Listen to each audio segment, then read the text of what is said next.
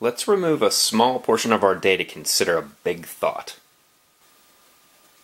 Now, I'm sorry, but if you choose to play along, I can't give you your minute back.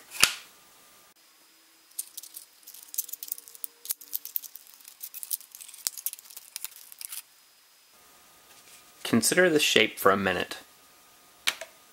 Consider as much about it as you can. Consider how it relates to this cube.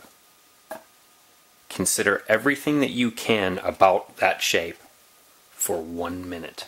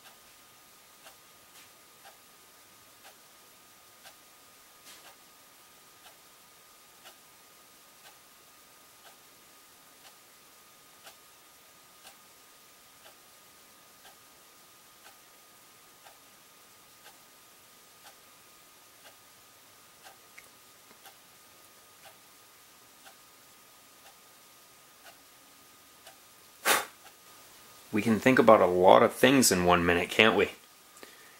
After enough minutes spent thinking on a subject, you can come to some pretty incredible insights.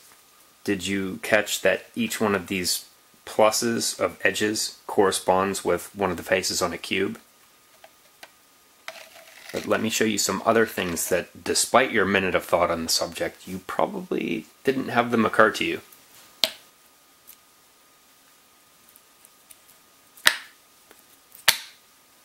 What if your brain could process much faster? What if a single minute that was spent thinking about a subject was actually more like 10 minutes? That would be an order of magnitude more thought than you just spent. What if it were 2 orders of magnitude? What if it were 3? Then your single minute spent thinking about that shape would be more like 1,000 minutes.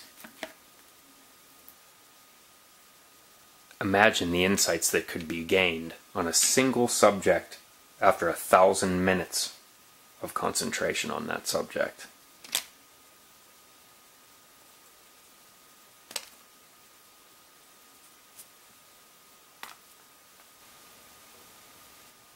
Let's consider what Nick Bostrom has to say in his incredible book, Superintelligence. A speed superintelligence is a system that can do all that a human can do, but much faster. Now, I'm paraphrasing, but according to Bostrom, if a mind operates fast enough, things would appear to it to happen in slow motion.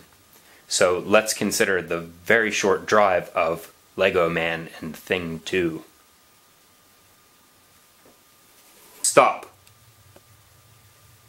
So what exactly gives Thing 2 the right to be smiling with smug satisfaction right now, while Lego Guy has every right to be concerned? Well, it's because on the way down, Thing 2 has all the time in the world to make preparations for the inevitable, impending doom that Lego Man faces. You see, Thing 2's brain has been replaced with a brain emulator, which runs at a much, much faster processing speed than a normal brain. Now, of course, Thing 2 is still in quite a predicament, and he's still subject to the laws of physics just like anybody else. But the difference in this case is that he has all the time in the world to make his preparations for a soft landing, so he can manipulate the physical world so as to maximize his safety. You know, like prepare to do a perfect tuck and roll